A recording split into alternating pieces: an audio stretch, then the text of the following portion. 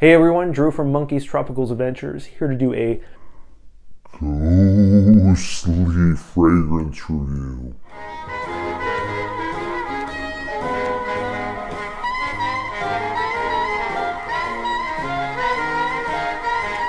So what are we going to talk about? So full disclosure, the fragrance we're going to talk about was sent to me. However, I am going to give you my honest opinion. Before we start, why don't you go ahead and hit that subscribe button. Why don't you drop a like at the end of the video if you liked it. You can unsubscribe if you don't like the channel. And of course, leave a comment in the comment section below, especially if maybe you'd like to see me maybe do a live with Ursula and talk more about this fragrance house. All right, so what are we talking about? So we are talking about Ghost Ship Scentporium. So I stumbled upon Ghost Ship Scentporium and I really liked what I saw. Affordable fragrance, of course, tobacco. We're going to talk about a tobacco fragrance.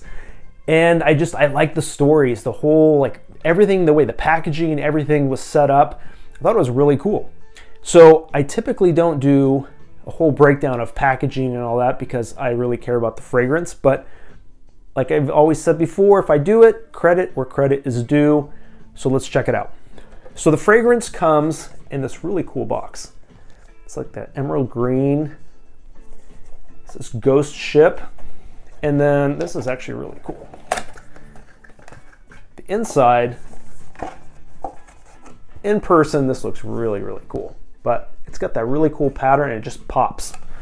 And then the fragrance comes in this little velvet pouch that says Ghost Ship.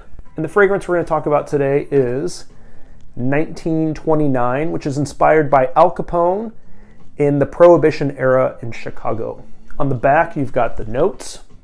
So the notes we're looking at is holy basil, cigar shop, leather, gunpowder, rain, and vetiver. It's kind of just a generic square bottle. Cap is really on there. We're going to spray it. All right. So when I talked about this, when I reviewed it over on Instagram, I kind of painted this whole picture because I've always enjoyed movies about, you know, the gangsters in the 20s and, you know, Al Capone, all that kind of stuff. Prohibition, I'm a big fan of like Boardwalk Empire, all that stuff I thought was very cool. You know, basically people were trying to make ends meet. And I mean, look at one of the most famous families, the family of Camelot, right? JFK and his whole family, they made money off of bootlegging. Okay, so all the stuff that these gangsters got in trouble for, one of the most famous families that went on to become our president, they were, you know, doing bootlegging. So you got to do what you got to do sometimes during hard times. Anyways, so this whole fragrance, I painted this whole picture because that's kind of how I imagined when I smelled this fragrance. There's a kind of a lot going on. So I picture, you know, it's got a rain smell, kind of. So I get like an ozone smell, which we actually have here going on right now in Southern California. We just had a huge rain. It's still really dark and cloudy outside. So you get kind of like an ozone, fresh rain smell and that vetiver. So I picture that like on, you know, cold streets, you have the rain hit.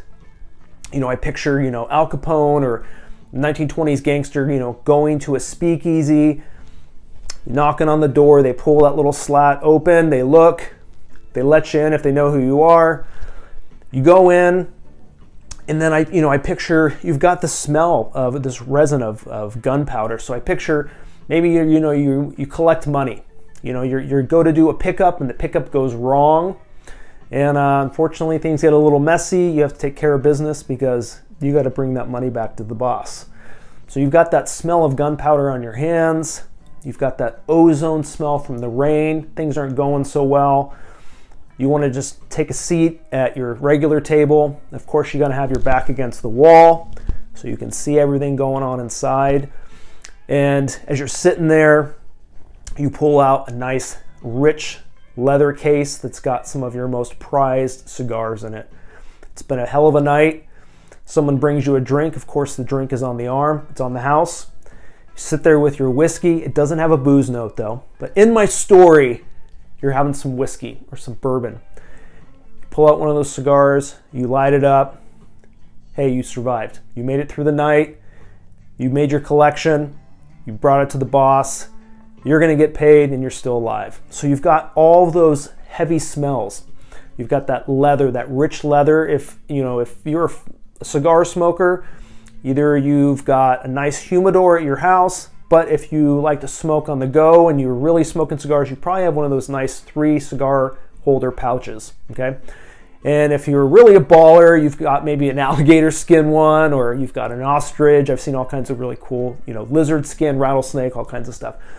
In my story, it's rich leather, because that's what I smell, nice rich leather. And then you've got that gunpowder smell, you've got that ozone smell, and then you've got that tobacco, which it's not a super dark tobacco. I enjoy a Maduro cigar. Those are my favorite. Absolutely love Maduro cigars. But, if I was to rate it on my tobacco scale, 1 being horrible and 10 being the best, my favorite tobacco smell, I would probably put it at a 6. Now, the fragrance isn't a 6, but on my tobacco scale. That's not bad. It's just not I like a Maduro smell or a pipe tobacco. But it does definitely have some nice, it's not green tobacco, which I'm not a big fan of. Really nice cigar tobacco mixed with some of that wood. So when you walk into a humidor, you've got that wood with that tobacco leaf smell. That's what you get. Mix all of those notes together, and that's what you have in this bottle. And it really paints a picture, and that's what I really enjoy about this fragrance. It's the overall. So I've said this before in some reviews, this would really meet the needs for someone who's into the artistic nuances of a fragrance. So what is the story behind it? So that whole 29 gangster era, that's the story behind this. Al Capone, the gangsters, Prohibition. I like the packaging. The packaging is really, really cool. The bottle is a little bit basic, but it's fine. The packaging that it comes in would make for a great gift. It is very, very beautiful. I absolutely love this. The smell of the fragrance is really nice. It's 30% oil concentration, so you've really got some nice projection. The longevity is 8 hours easy. And the price, let's talk about the price. It's 36 bucks. Can't beat that. I would take a look, like I said, look in the comment section below, or the section below with the link to Ghost Ship. Check out all their fragrances. There's a lot.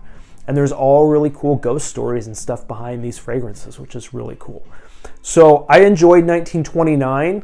It met my tobacco needs. As you know, I love tobacco fragrances, so I enjoy it as a tobacco lover. If you like tobacco fragrances, you're going to enjoy this fragrance. I really appreciate you guys watching. Please check out Ghost Ship. Check out my link tree below. It's got some cool discount codes to a couple fragrances, some rings, a couple other things. And then in the comment section, if you'd like to see me try to do a live maybe with Ursula from Ghost Ship, I think I might do that on my Instagram. I would kind of like to talk more about her fragrances and her whole concept of how she came up with this idea behind the fragrances. I think it's really cool. It's very different from anything I've seen. So I appreciate you guys watching like always. Follow me over on Instagram at Monkeys Tropicals Adventures. And I would appreciate if you enjoyed this video, go and subscribe to my channel, drop a like, drop a comment, and I'll see you for another review. Take care.